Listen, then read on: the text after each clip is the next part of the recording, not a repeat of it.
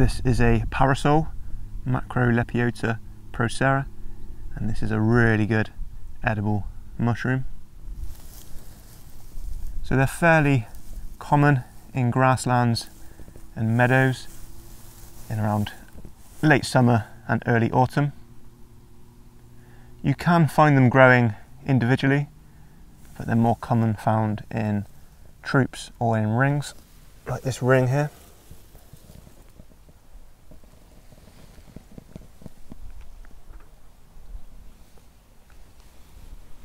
Just in this one field alone, there's a good 4 or 5 of the rings.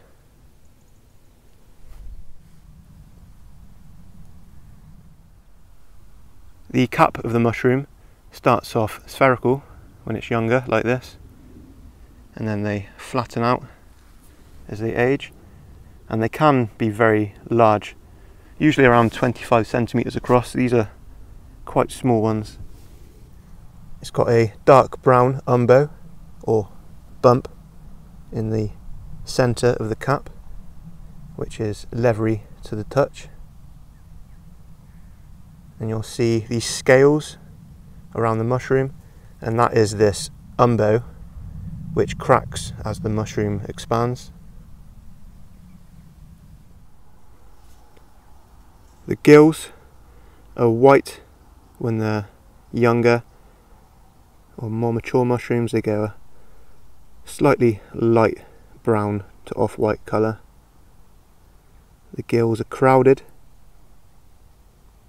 and they're free of the stipe, meaning there's a gap between the gills and the stipe or the stem.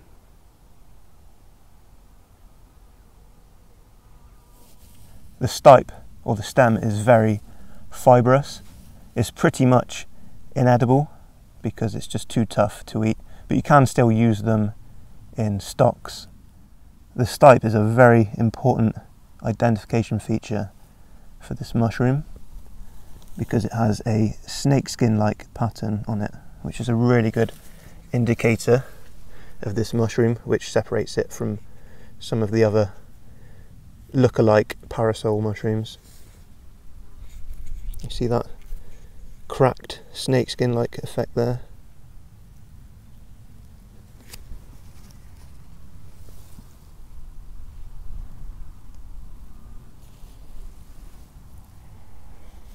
Another important feature on the stem, you can see it's got a white double ring on the stem here. And this ring, if you're careful, is movable, so you can slide it up and down the stem. So this ring is where the cap used to attach to the stem when it was immature, and you can see this one's just broken away from it.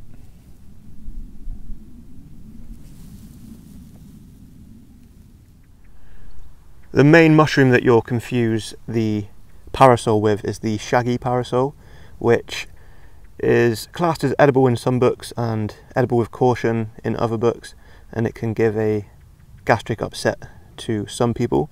So if you do want to try the shaggy parasol, then it's best just to try a small amount of it first. The main difference being is the true parasol has the snake skin pattern on the stem, whereas the shaggy parasol doesn't.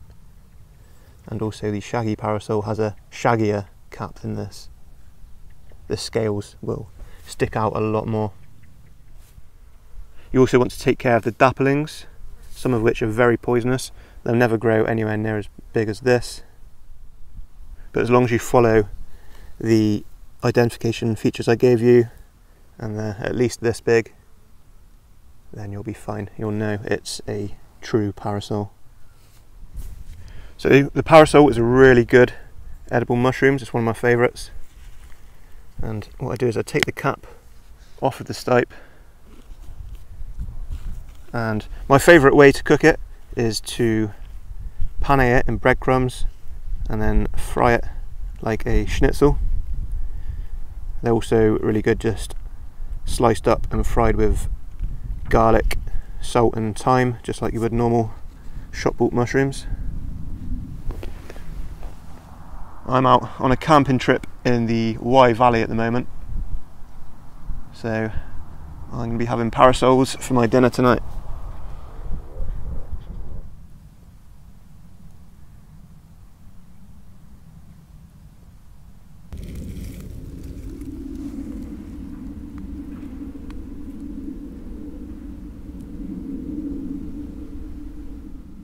So here's one I was very happy to find. This is my #1 favourite edible mushroom. It's known by quite a few names: the cep, the porcini. In Britain we know it as the penny bun, and I think in America it's known as the king bolete. I think most mushroom foragers would agree with me. This is one of the best edible mushrooms out there. I think the British name penny bun is quite a good name for it, because it does look quite like a bread roll on the cap, and it even sometimes has little holes in the cap that looks like little bits of the crust missing. The ceps usually appear in one big glut, then appear in smaller groups throughout the autumn. The glut usually starts in early September up in Scotland, and then it works its way down the UK as the temperature drops. It can change year on year depending on the temperature and amount of rainfall. I find in the south it's best for ceps around late September. Ceps can be found in most types of woodland, but I find them most often in amongst beech and oak woodland.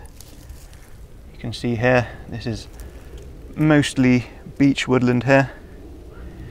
And I also find that these mushrooms are more prolific around the edges of woodland.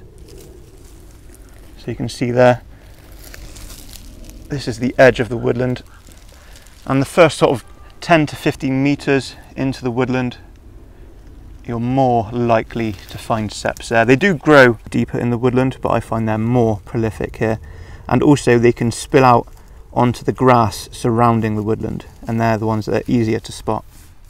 Ceps are a mycorrhizal fungi, so they have a symbiotic relationship with the trees. It's a mutually beneficial arrangement where the fungi will send its mycelial strands into the roots of the trees, and they will share nutrients and water. So how to identify them? Here's a good example of a very young one next to a medium-sized one there. The caps can grow up to around 30 centimetres, and they're a light to dark brown on top. When they're really young, they're quite pale like this. So they're convex, and then the cap starts to flatten with age. Here's a older one that's been quite eaten here. You see how that's flattened out and even starts to roll up at the edges.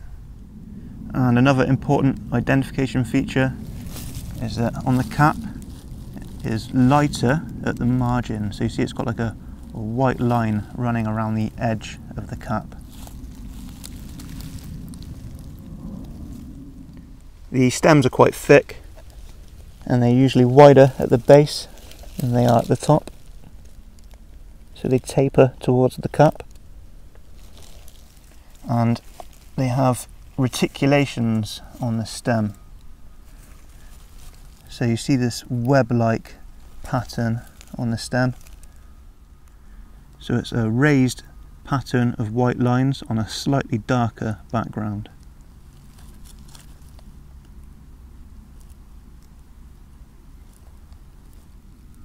So underneath the cap, as with all the boletes, instead of gills, it's got pores. And on a younger specimen like this, those pores are white. As the mushroom matures, it will go yellow and then like an olive green when it's really mature. So once they've reached this sort of stage, they're not really good for eating fresh anymore, but they can still be dried. Although this one looks a bit too eaten by other wildlife for me.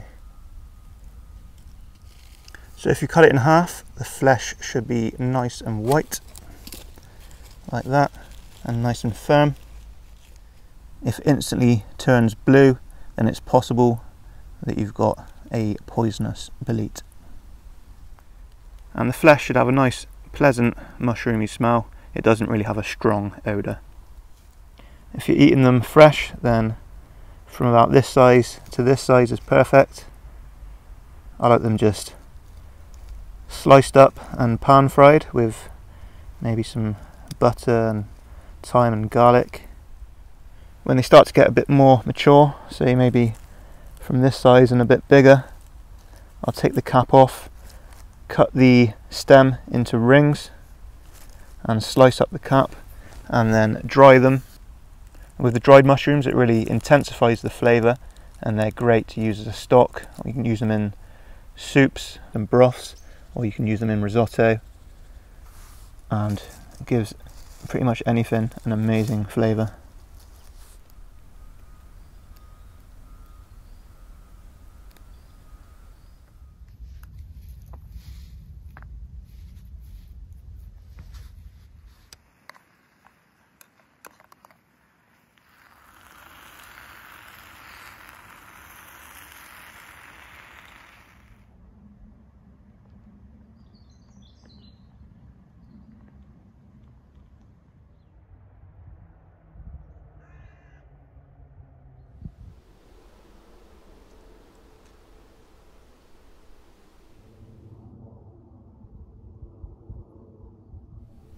Earlier in the year we looked at eating beech leaves. Now in the autumn we can harvest the beech nuts. So beech nuts are a bit smaller than the other nuts that we can harvest in the UK. So you have to collect a decent amount to be able to use them, but they are very high in good fats and proteins. The nuts ripen from around mid-September to early October, and they grow in these quite distinctive looking husks that are covered in spikes. They start off quite a bright green when they're immature, and then the husks go brown as the nuts inside start to ripen. To tell that the nuts inside are ripe, the husks, as I said, should be dark brown. These ones are still a bit light, and also they should come away from the stem quite easily. If you pull on them and they don't come away, then they're not ripe. And also the husks split open and separate into 4 segments like this here, and then you can see the nuts inside. But once they've opened, you need to be quite quick because they do fall out quite easily, or the squirrels will come and get them. Inside each of the husks you'll get 2 of the beech nuts, and each of the nuts has 3 edges.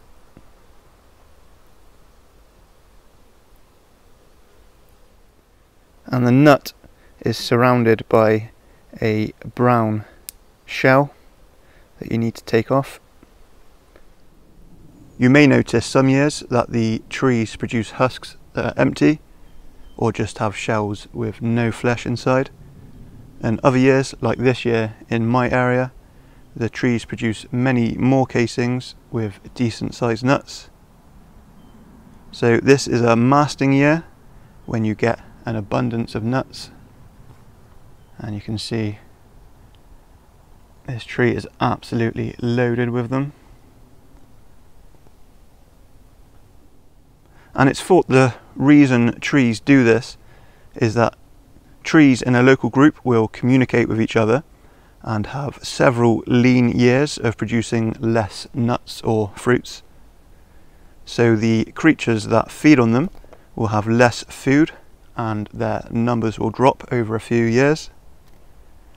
Then once every 4 or 5 or maybe more years, they will have a masting year like this with lots of nuts, and there will be less creatures to eat them. So more of the nuts will have a chance of growing into trees.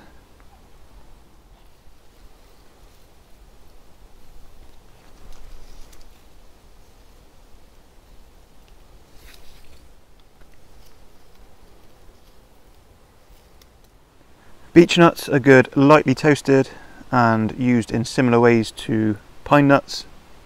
I like to toss them for a salad or add it into a risotto.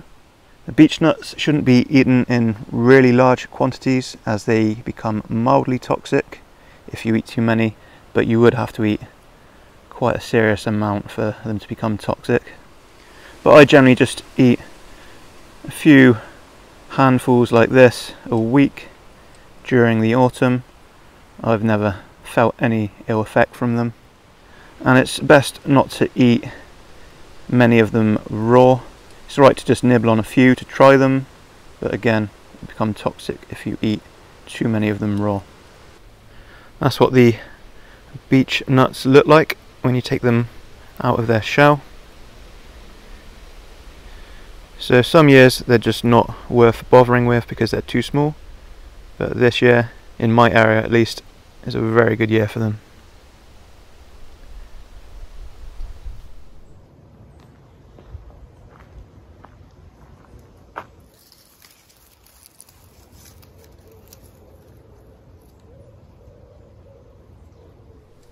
This is a giant polypore, or blackening polypore. Last month I filmed one at its younger stage, and I said I'd try to include a more mature one in a future video. So here you can see they do grow quite large. It's surrounding most of this beech stump. It will mostly be too tough to eat at this stage, but the edges are still good to eat as long as they're still quite nice and soft.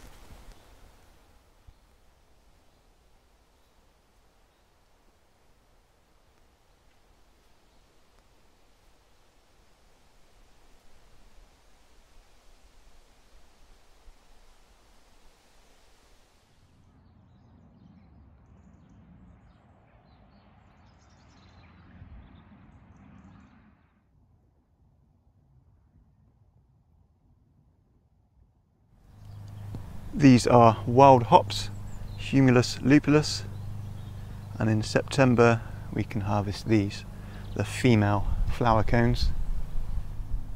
They're fairly common and they're a climbing plant, and I often see them climbing through the brambles and blackthorn bushes along country roads like this. So it grows along these vines and its leaves grow in an opposite arrangement.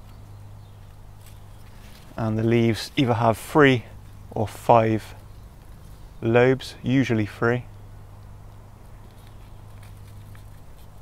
And the margins are toothed, and the leaves have a very rough texture.